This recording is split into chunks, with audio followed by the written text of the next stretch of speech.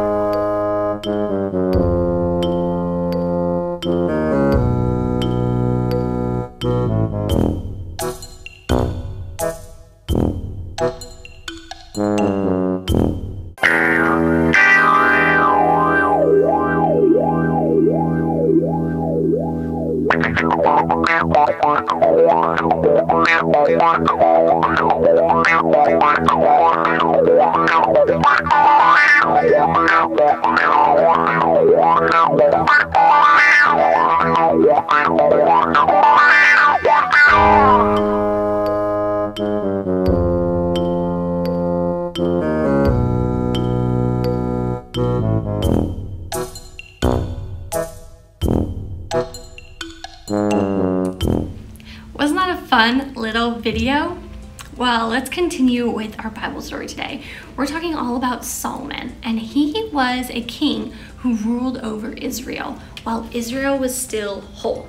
So that meant that all the tribes of Israel, the different people and their tribes, they were still all together under one king. And Solomon ruled over them and guided them along. For 40 years, he guided them in unity.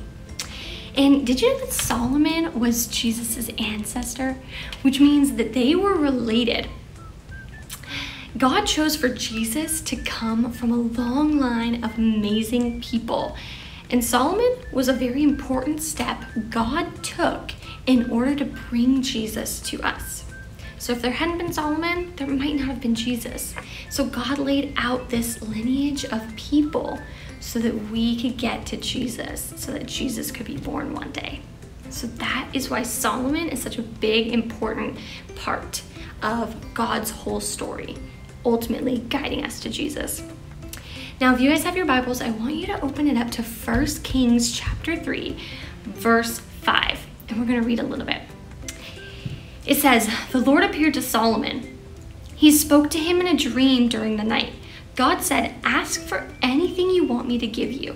Solomon answered, 'You have been very kind to my father David, your servant. That's because he was faithful to you. He did what was right. His heart was honest, and you have continued to be very kind to him. You have given him a son to sit on his throne this very day.'" Stop. Let's talk about that for a second. So Solomon starts out talking to God by being thankful. He was so thankful for the way that God had been a part of David's life and the way that he had guided David.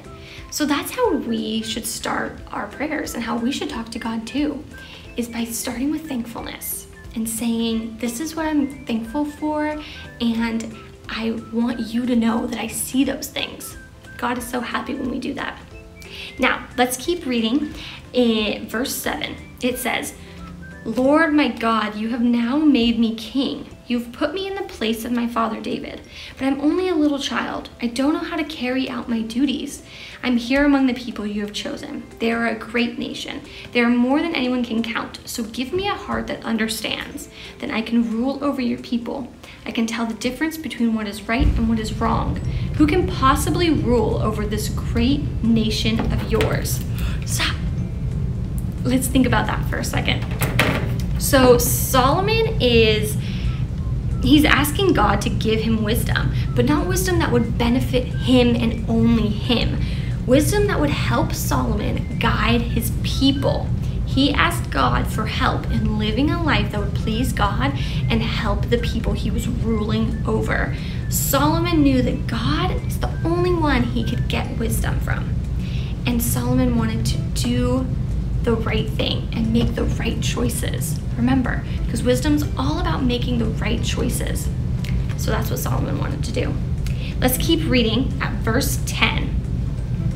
The Lord was pleased that Solomon had asked for that. So God said to him, "You have not asked to live for a long time. You have not asked to be wealthy. You have not even asked to have your enemies killed. Instead, you have asked for understanding. You want to do what is right and fair when you judge people, because that is what you have asked for. I will give it to you. I will give you a wise and understanding heart. So here's what will be true of you. There has never been anyone like you, and there never will be." So Solomon asked God for wisdom, and God said yes. Because Solomon asked for something that would not only help himself but help others, God granted him what he asked for.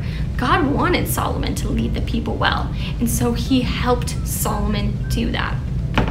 Now, let's keep reading. In verse 13, it says, "And that is not all. I will give you what you have not asked for. I will give you riches and honor. As long as you live, no other king will be as great as you." Stop. Let's think about that. So not only did God answer Solomon's prayer and Solomon's ask for wisdom, but he also gave him way more than he asked for. God was so pleased with Solomon for wanting to be wise and wanting to lead his people well that he gave Solomon a great life, and he blessed him. Now that's what God will do for us. He will bless us when we devote our lives to him and when we make the right choices. That's why it's so important to be wise, so that we can make the right choices to please God and do what God wants us to do with our lives. Now, do you think God would give you wisdom if you asked for it? Do you think he could give you more than you ask for? Let's stop and think about that for a minute.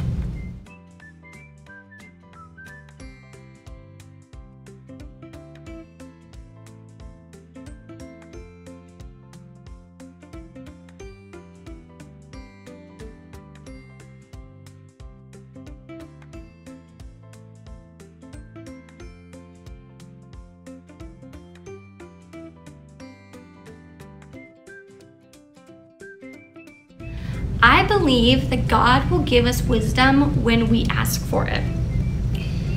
Now that doesn't mean God will make us super smart right away. Doesn't mean, poof, we're the smartest person in the world.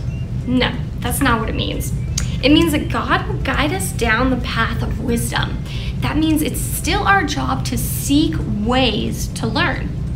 So that means we are still praying to God every day, asking how to make the right choice.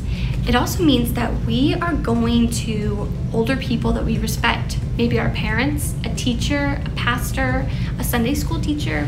It means that you are going to those people and you're asking them for help and how to make wise choices. When we ask God for wisdom, he agrees to help us seek that wisdom. But it's still our job to practice it every day and to practice being wise. Now, making a wise choice means we choose to do what would please God and not what would please us. So let's say you and your sibling are having a fight and you are so upset you just want to lash out and maybe hit them. But you think about how to be wise in this situation. You stop. I know it's so hard to stop when you're so angry, but you stop. You take a deep breath and you go and talk to your parents about it. You pull them in. You say, help us figure this out so that we don't hurt each other. That is what making a wise choice looks like, and that makes God so happy. There are so many places to make wise choices. There are opportunities everywhere. At home, at school, with our friends. At school, making a wise choice might look like doing your best work. Always doing your best and completing your schoolwork. That's a wise choice because it will help you later on. Making a wise choice with your friends might look like you choosing to be around people that are nice, that treat you well, and that you treat well too. That's what making a wise choice looks like in those areas of your life. Ultimately, making a wise choice brings us closer to being like Jesus. God sent Jesus to us to be the perfect example, which means that we can look to him when we need help figuring out what to do. Now, Jesus was very wise. He made good decisions every day, and that's why we can look to him. That's why God sent Jesus here, so that we would have an example of God in a human form. Jesus was God in a human form. And now we can look at that example and be more like him. And when we're more like Jesus, it makes God happy. And it makes this world a better place for everyone. So let's do that this week and this month as we're looking forward into how to be wise. We want to choose to make wise choices and learn how to do that with the help of God and with the help of people by us, so that we can ultimately change this world to be a place full of hope and love and joy, which is exactly what God wants, and so that we can all be examples of Jesus. Now, our memory verse this month points us right to wisdom and what to do when we need it, just like Solomon. So let's read it together. If any of you lacks wisdom, you should ask God, and it will be given to you. James chapter 1, verse 5. Remember to memorize that verse this month, because when we memorize things, it lives in our mind and our hearts, and it will help us make those wise choices that will please God. Now let's close with a prayer. Dear God, I thank you for this day. I thank you for the things that you are teaching us through Solomon's story. I pray that we can become wise just like Jesus. I pray that every time we're looking to be better and do better, that we look towards Jesus, because he was the ultimate example. God, help us to change our world to be full of hope, to be full of joy and love. God, we love you. Amen. I had so much fun with you guys today. Now it's time to stand up, get ready to praise Jesus, and I'll see you next week. Bye.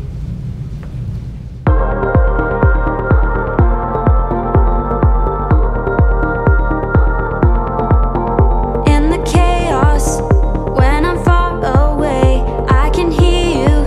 I'll never be the same. God, you're calling out my name, 'cause you love me. God, you lead me when I've lost my way. You'll never leave me, never let me stray. When I call you, God, you won't delay, 'cause you love me, 'cause you love me.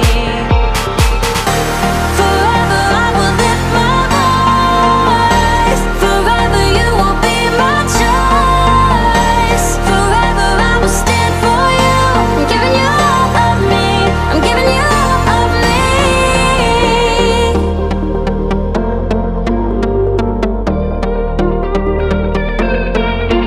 I will follow in your ways, 'cause your promise, no, it never fades. You're right beside me, you're never far away, 'cause you love me, 'cause you love me.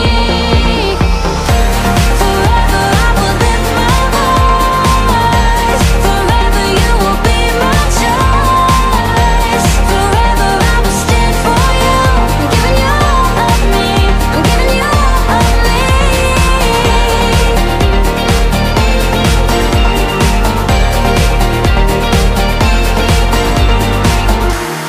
Out of the darkness into your light, my heart surrenders to your design. You gave me purpose, so I give my life. I'm giving you all of me. Out of the darkness and into your